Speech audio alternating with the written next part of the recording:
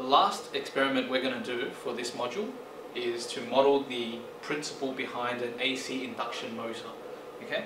An AC induction motor is a motor that relies on the principle of Lenz's law and a free rotating conducting rotor that's not electrically connected to the stator but is being forced to spin because it's chasing a rotating magnetic field.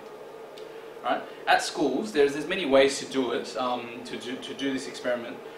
Sometimes you would get maybe a string connected to a bar magnet, and you would spin the bar magnet and you'll hold it close to a free rotating pie tin, and then the pie tin should rotate. But that's pretty hard to do because the force, the magnetic field is very weak. What we're instead going to do is we're actually going to have an actual AC induction motor. This is a single phase AC induction motor.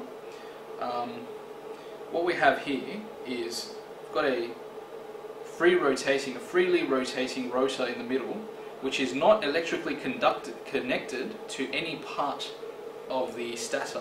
In fact, the whole thing doesn't have, the whole motor itself does not have any electrical contacts. There's nowhere you can put electricity in. It's purely powered by a changing magnetic field. So what we have here is the apparatus to power it. We've got a little laminated iron core base. We've got the coil, which we're going to put electricity through, AC current through. Now the AC that's powering this coil will generate an alternating magnetic field. So this magnetic field will go back and forth through the middle of the coil. If we thread this through this base, then there will be an alternating magnetic field around the entire laminated iron core.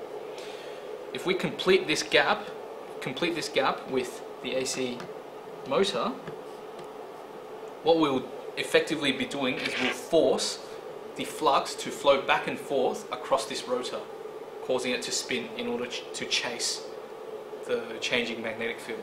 Okay, so I'll just attach this little alligator clip on here to make the rotation more obvious so you can see it. And watch what happens when I connect power to it. It spins. It spins, although there is no electrical contact. There's no electrical contact between the power source and the actual motor. As soon as I complete the magnetic,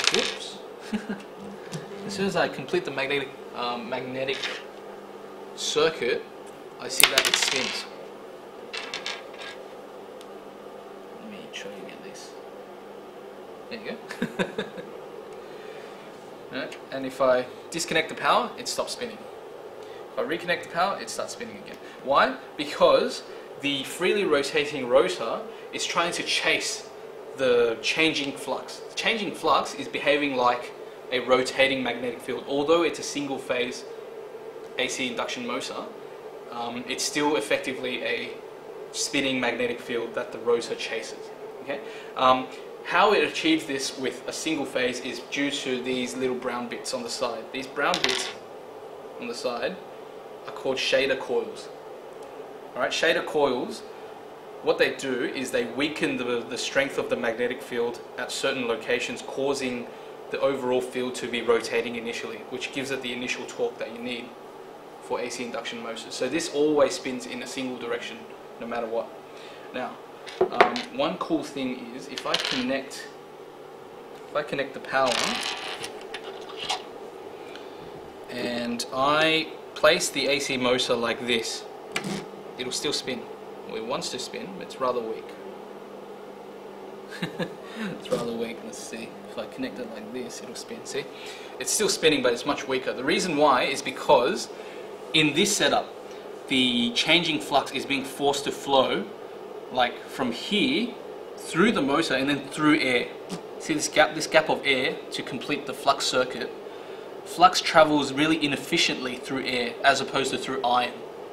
Now if I grab a block of iron and I bridge the gap, a bit longer.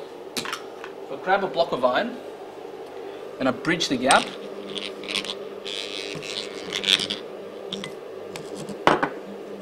actually I should have set it up like this. So right now,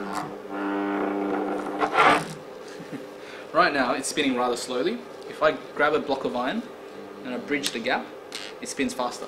Because the conduction of the flux suddenly becomes much more efficient along this side, along this line here, because now we have a block of iron, which is an excellent conductor of magnetic field, bridging the air gap. If I take it away, the flux is being forced to travel through air, and it loses a lot of energy here.